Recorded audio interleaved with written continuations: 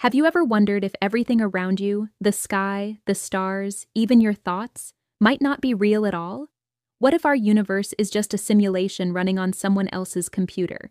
This idea isn't new. In 2003, Oxford philosopher Nick Bostrom proposed that if advanced civilizations can create conscious simulations, then we're probably already inside one. For them, running entire worlds could be as simple as pressing start. Think about it.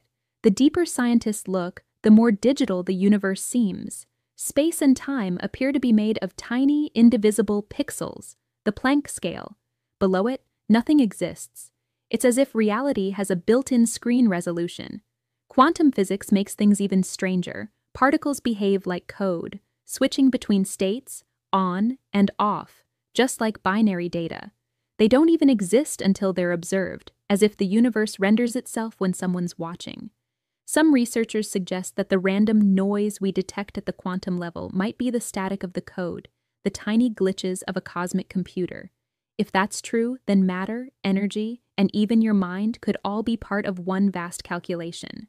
So who runs the simulation? A future civilization studying its past? Or perhaps an intelligence beyond our comprehension? Maybe we're digital ghosts, replayed memories of beings long gone. And what about free will? Are our choices real, or are we just following algorithms that make us believe we decide? If every thought is code, freedom itself might be the most elegant illusion ever written. Perhaps reality isn't physical, it's informational. The universe could be mathematics experiencing itself.